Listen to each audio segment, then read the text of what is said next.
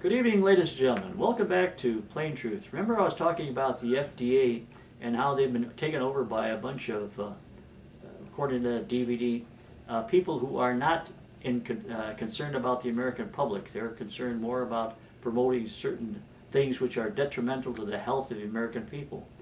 Well, it says over here on this yogurt, made with milk from cows not treated with BHG.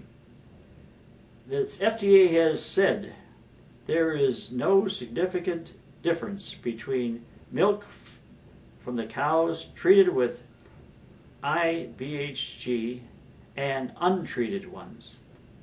No tests can now distinguish between milk from treated and untreated cows. Well, if you start looking into what's really going on and start checking up the resources, they got rid of that. They can't use that now in the United States.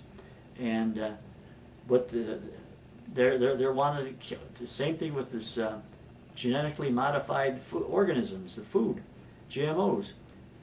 We're being slowly, we wonder why everybody's coming down with this kind of disease or that kind of disease or cancer and all these other things. Well, part of it's because our food supply isn't good. And the FDA is going along and ruining our food supply, allowing it to be ruined for nefarious reasons, whatever they are. So, time the American women start taking charge of what's going on in America and straightening out this health food sources. Thank you very much for watching Plain Truth.